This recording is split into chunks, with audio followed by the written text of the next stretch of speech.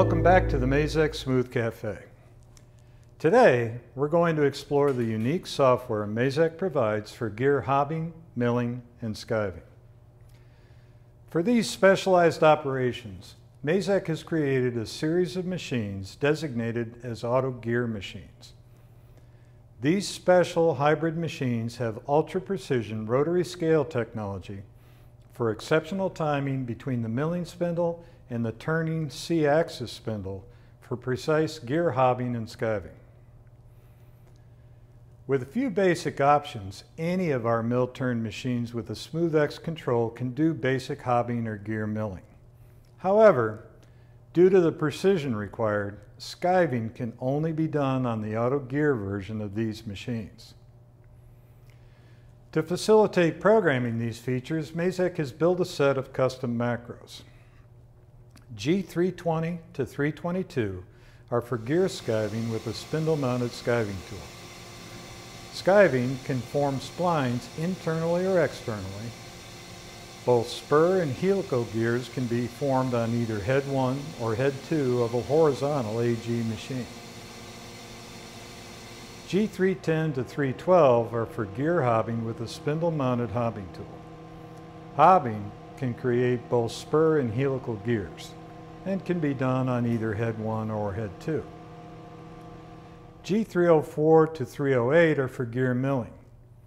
Gear milling is for using a standard ball end mill for most external spur and helical gears. The graphical nature of the SmoothX control allows for custom graphical input screens, greatly simplifying the use of these functions. For example, let's do a skiving operation on the inside of this part on the second spindle of an I200 ST AG machine. Now, gear cutting can only be done in a G-code program, so we need to call it as a subroutine from the Mazak program used to prep the part. Creating a skiving operation requires 3 G-code calls. The first is G320.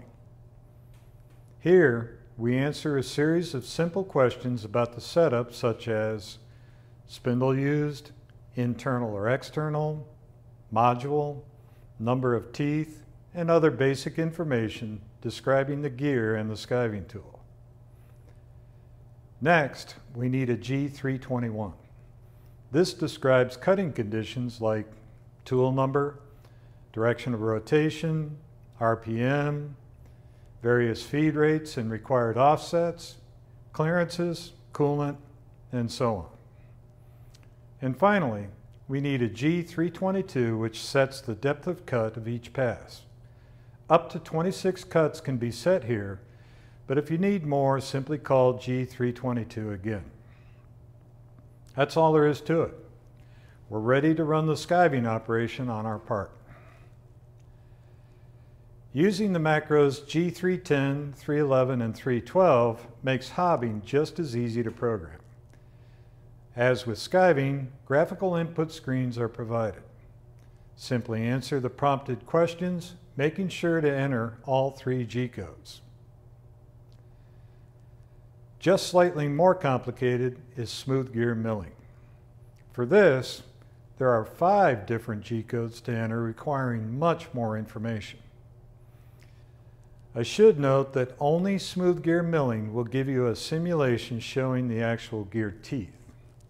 Both skiving and hobbing will show accurate tool movements, but the teeth are not developed in the simulation. When using a hob or a skiving tool, feed, hold, and reset should be avoided. Instead, we provide an escape button on the face of the control. Pressing this button escapes the cut in a synchronized manner, avoiding damage to the part or tool. After using this escape sequence, you can simply restart the cut.